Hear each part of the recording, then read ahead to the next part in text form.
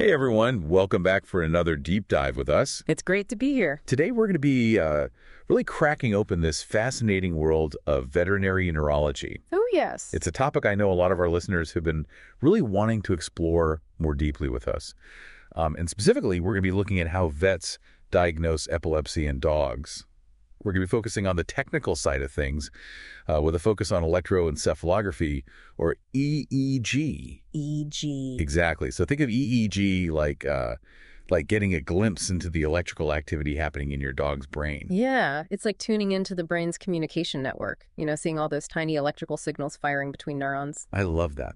The source material for our deep dive today is this super fascinating research article from the Journal of Veterinary Internal Medicine.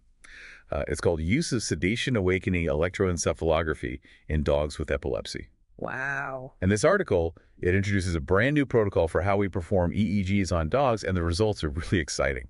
They are. What's really interesting here is that traditionally, sedation has been the standard for, canine EEGs. Right. But as you can imagine, sedation can sometimes mask some of the really subtle brainwave patterns that might actually indicate epilepsy. So this study's trying to address that. So let's get to the heart of the matter here.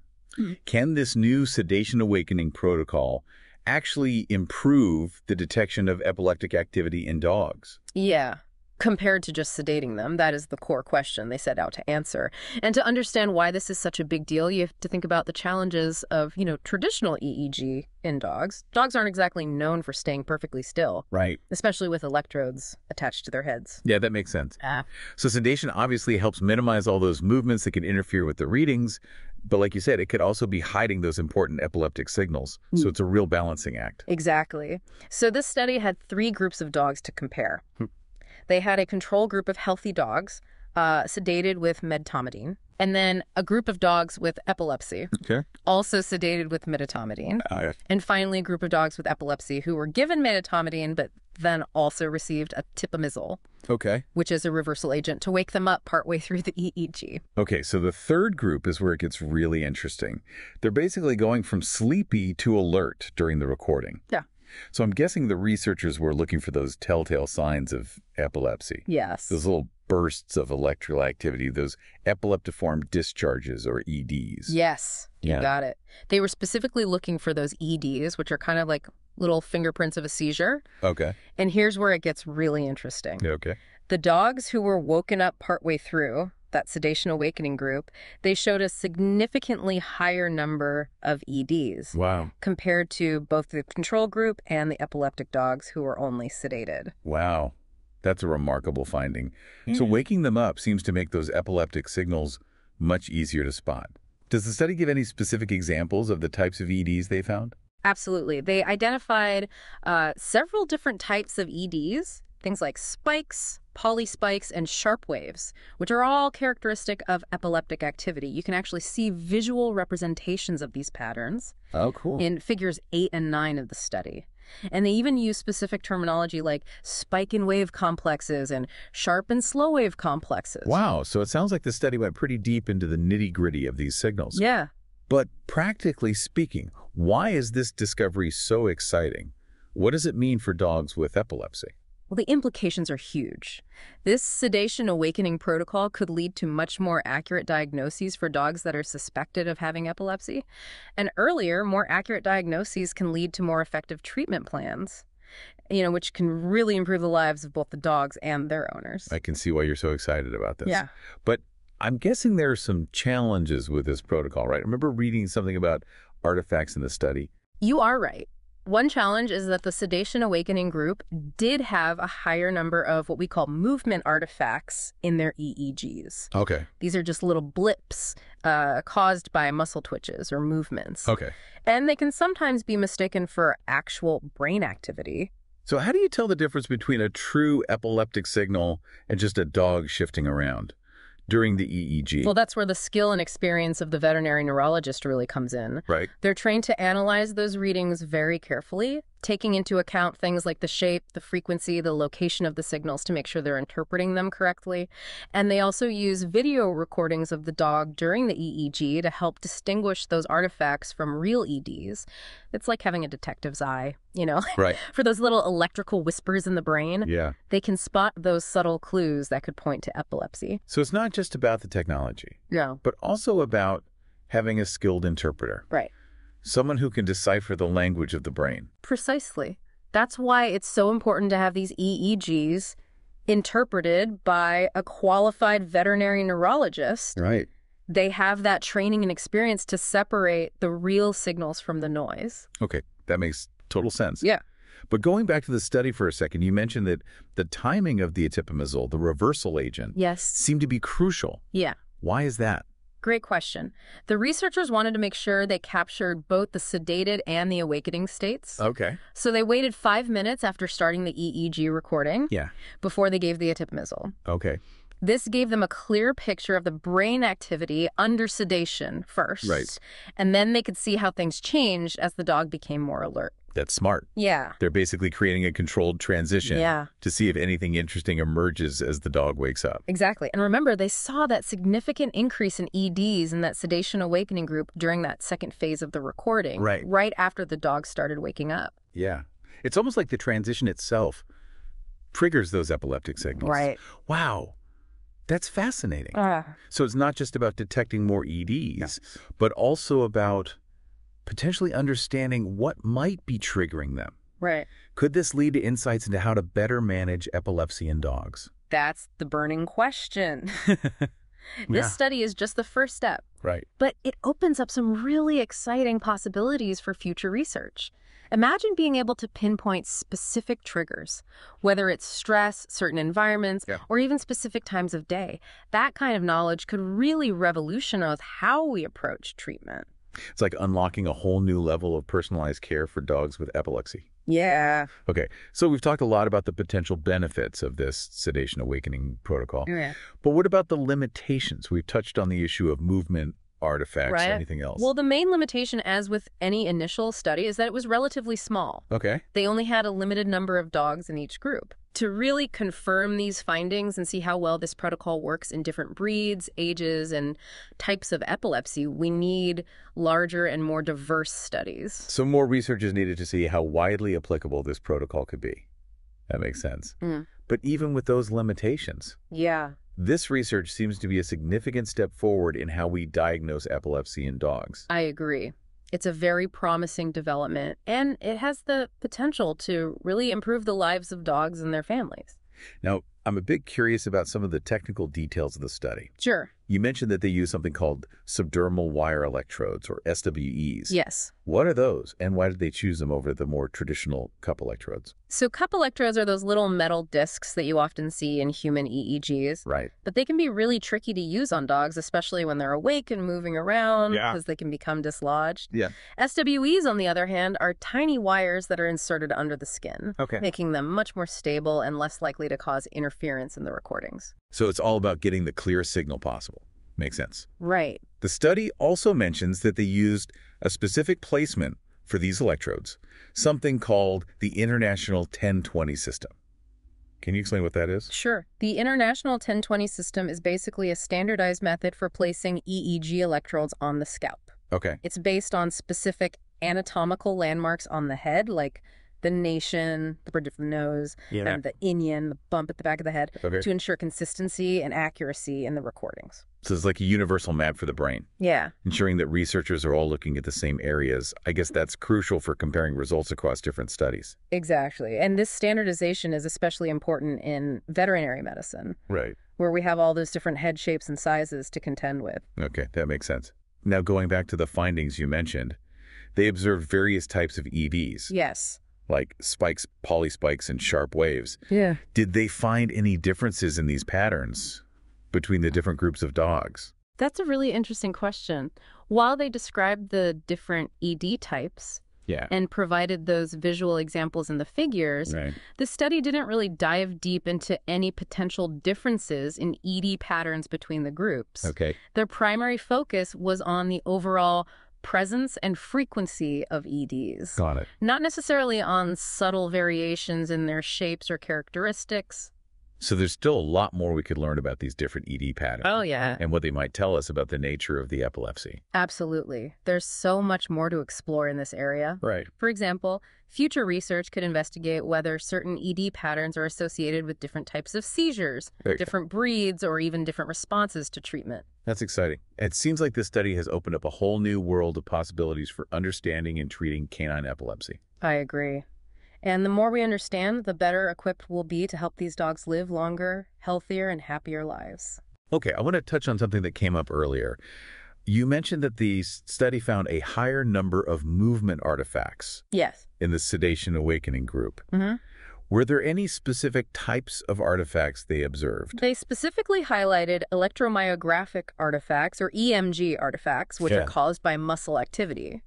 These can show up as high-frequency noise on the EEG recording, and they can sometimes be tricky to distinguish from actual brain activity. So how do veterinary neurologists differentiate between those artifacts and true epileptic activity? It involves a combination of careful observation experience and using additional tools. Okay. First, they visually inspect the EEG tracing, looking for telltale signs of muscle activity, like rhythmic bursts of high-frequency waves. So they're looking for patterns that are typical of muscle movement rather than brain waves. Exactly. And they're also looking at the context of those signals. Okay. For example, if they see a burst of high-frequency activity that coincides with the dog moving its head or legs, they can be fairly confident that it's an EMG artifact rather than a true ED. That makes sense. It's all about piecing together the clues. Yeah. But what about those cases where it's not so obvious? That's where experience comes in. Veterinary neurologists have seen countless EEGs. Right. So they have a keen eye for recognizing subtle differences between brain activity and artifacts. They've developed a kind of sixth sense for it. It's amazing how the human brain can be trained to spot those patterns. Yeah. But you mentioned additional tools. What are those? One of the most helpful tools is video recording. Oh. Many veterinary neurology labs now record the dog during the EEG, which allows them to see exactly what the dog is doing at any given point in the recording. This can be incredibly helpful in identifying movement artifacts. So if they see a spike on the EEG and then look at the video and see the dog twitching its ear at the exact same time, they know it's probably an artifact. Exactly. The video provides invaluable context and helps to confirm their suspicions. That's really clever. It seems like technology is constantly evolving to help us understand the brain better. It definitely is. And these advancements are making a real difference in the lives of animals. Okay, one last question about the artifacts. Yeah. Did the study mention anything about how they dealt with those EMG artifacts in their analysis? Yeah. Do they try to filter them out or minimize them in any way? They did mention that they used a combination of visual inspection and digital filtering techniques to minimize the impact of artifacts on their analysis. Okay. They didn't go into great detail about the specific filtering methods, but they emphasized the importance of carefully identifying and accounting for artifacts to ensure accurate interpretation of the EEG results. So they took steps to clean up the data, so to speak, to make sure they were only analyzing the true brain signal. Exactly. And that's a crucial part of any EEG analysis, whether it's in humans or animals. Okay. I think that covers the artifacts pretty thoroughly. Yeah. Now, I'm curious about the drugs they used in the study. You mentioned medetomidine for sedation and atipamezole as the reversal agent. Yeah. Can you tell us a bit more about those drugs and why they were chosen for this study? Sure. Medetomidine is a sedative that's commonly used in veterinary medicine. Okay. It's known for its reliable effects, relatively short duration of action, and minimal impact on brain activity, which is crucial for EEG recording. So it calms the dog down without overly suppressing brainwave activity. That makes sense. Right. What about atipamezole? Atipamezole is specifically designed to reverse the effects of medetomidine. Oh, okay. It binds to the same receptors in the brain, blocking the effects of medetomidine and allowing the dog to wake up quickly and predictably.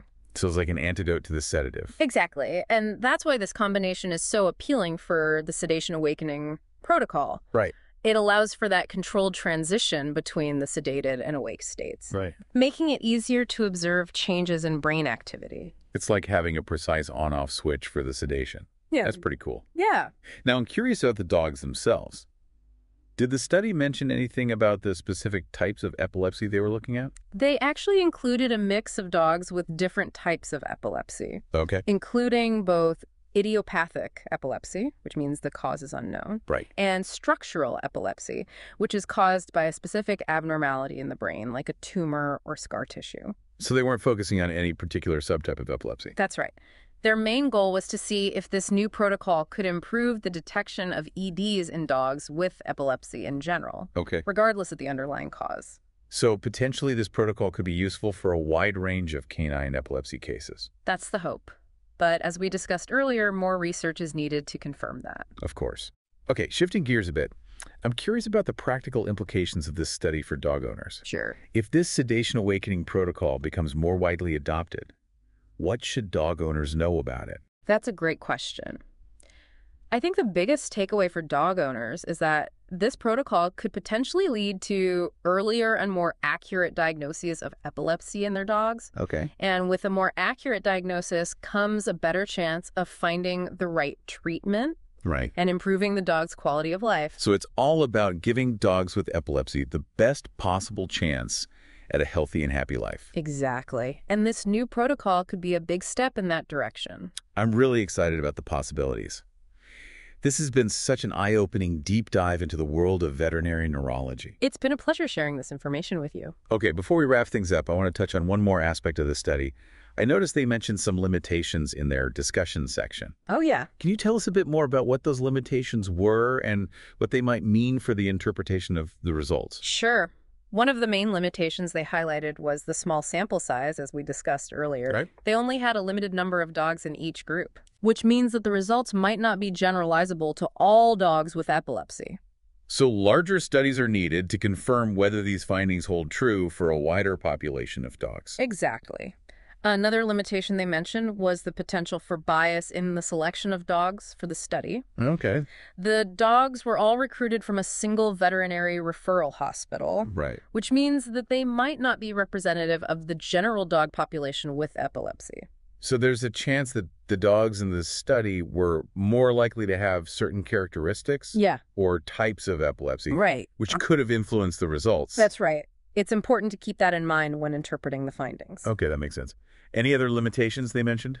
They also acknowledged that the sedation-awakening protocol is more time-consuming and labor-intensive Okay. than traditional sedated EEG. Okay. It requires more careful monitoring of the dog, Right. more precise timing of the drug administration, Okay. and more expertise in interpreting the results. So it's not just a simple switch that every veterinary clinic can implement overnight. Right. It requires specialized training and resources. Exactly. And that's something that needs to be considered as this protocol is further evaluated Right. and potentially adopted by more veterinary neurology practices. Okay, I think that covers the limitations pretty well. Yeah. Now, before we move on to the final part of our deep dive, Okay. I want to circle back to one of the most exciting aspects of this study. Yeah. You mentioned that this research could potentially help us identify triggers for epileptic seizures. Right. Could you elaborate on that a bit more? Sure. One of the most challenging aspects of managing epilepsy in dogs is that we often don't know what triggers their seizures. Yeah.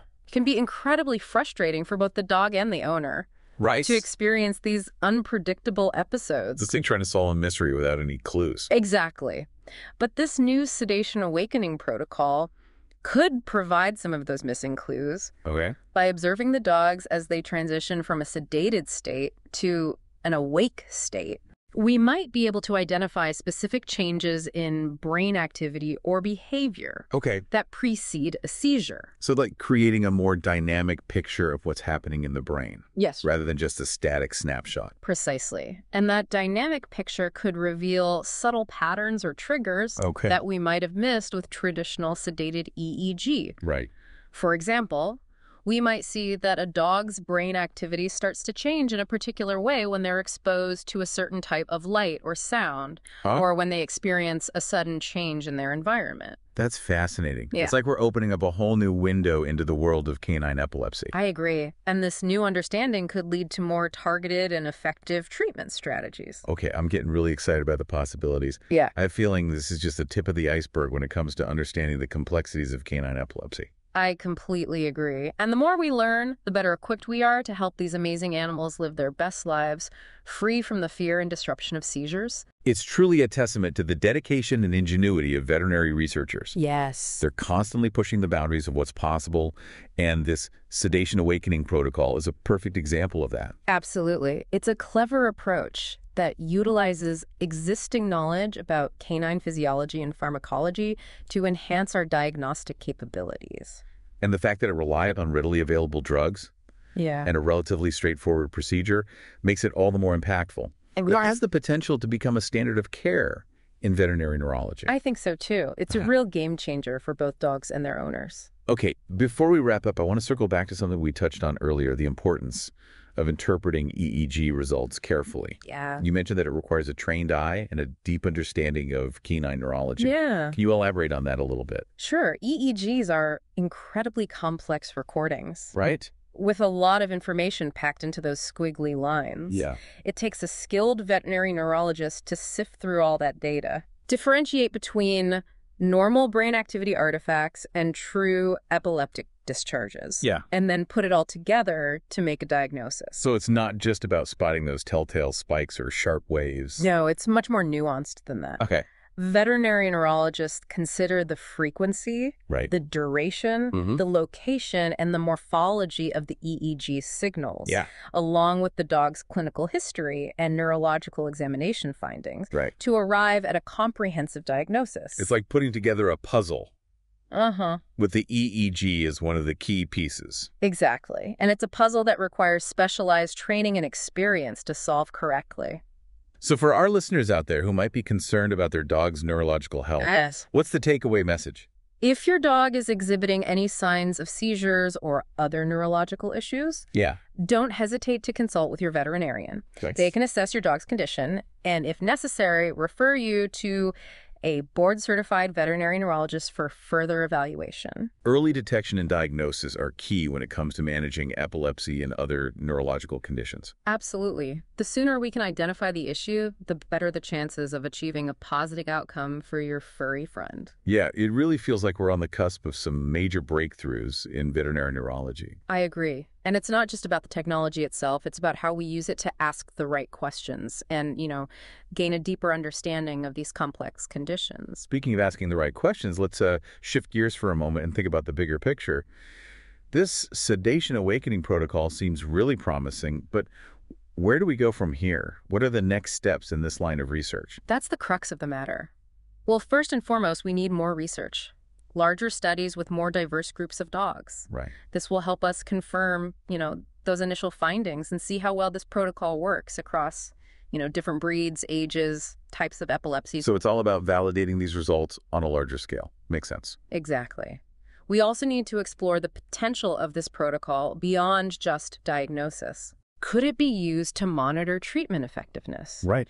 Could it help us predict seizures or identify specific triggers? Right. These are all questions that future research could address. That's exciting.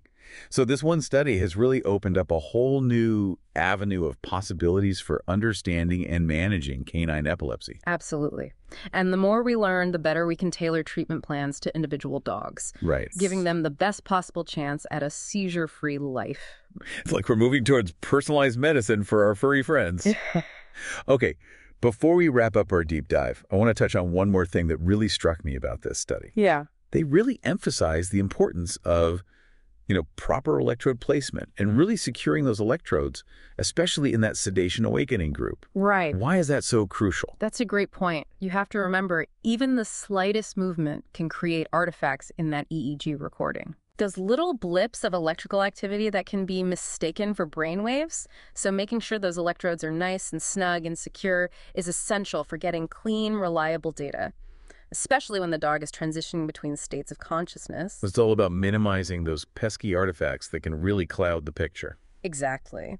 And the researchers in this study took that very seriously. They even provided detailed instructions in their methods section on how to prepare the skin, insert the electrodes, secure them with surgical glue. Wow. So they really wanted to make sure other researchers could replicate their protocol accurately. Absolutely. And that attention to detail is one of the reasons the study is so valuable. It lays the groundwork for future research and helps ensure that the results are reliable and meaningful. Okay, that makes sense. Yeah. So for our listeners out there who might be considering having an EEG done on their dog, what should they know about this new protocol, and what questions should they ask their vet?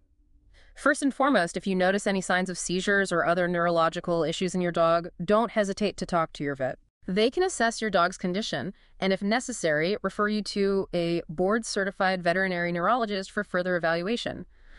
When discussing EEG options, you can certainly ask your vet if they're familiar with this sedation-awakening protocol and whether it might be appropriate for your dog. So it's important to be an advocate for your dog and ask questions. Absolutely. It's your right to understand the diagnostic options available and make informed decisions about your dog's health care. Well said. Yeah. Now, if a vet does recommend this sedation-awakening EEG, what can a dog owner expect?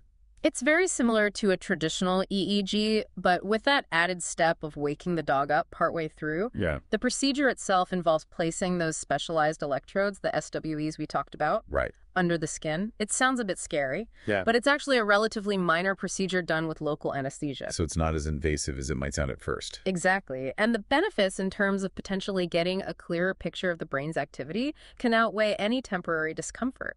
Okay, that's good to know. Any other advice for dog owners who might be going through this process? I think the most important thing is to communicate openly with your vet and the veterinary neurologist. Right. Ask questions, share any concerns you have, and make sure you understand the results of the EEG and what they mean for your dog's treatment plan. So it's all about teamwork and open communication. Exactly. Yeah. Working together, you and your veterinary team can give your dog the best possible care. This has been an absolutely fascinating deep dive. We've learned so much about the, intricacies of canine brains, the challenges of diagnosing epilepsy, and the really exciting potential of this new sedation-awakening protocol. I think our listeners are going to walk away with a whole new appreciation for the world of veterinary neurology. I hope so. It's a field that's constantly evolving, and there's so much more to discover. I can't wait to see what the future holds. And for our listeners out there, remember from Vet NeuroJar, keep those minds-inspired hearts light and tails wagging.